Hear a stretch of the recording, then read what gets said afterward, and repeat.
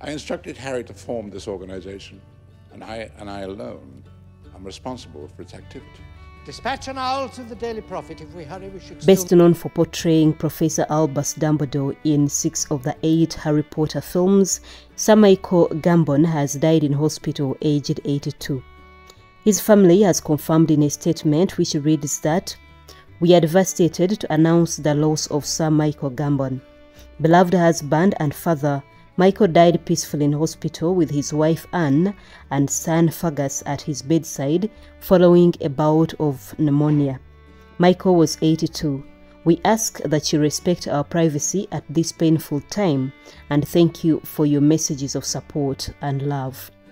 He leaves behind 3 children, 1 with his wife Anne and 2 with his mistress Philippa Hart.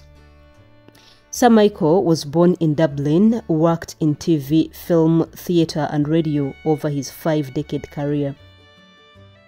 He began his career as one of the original members of the Royal National Theatre in London and went on to star in a number of Shakespeare plays. He was knighted for services to the entertainment industry in 1998. May he rest in eternal peace.